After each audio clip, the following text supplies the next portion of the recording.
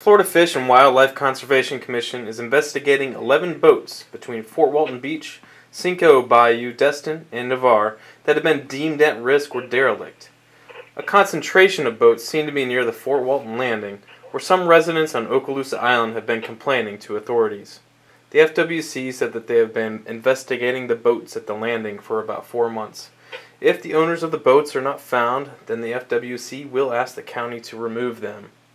They said that a person can keep a boat on the waters as long as the guidelines are followed and that they are properly anchored and moored.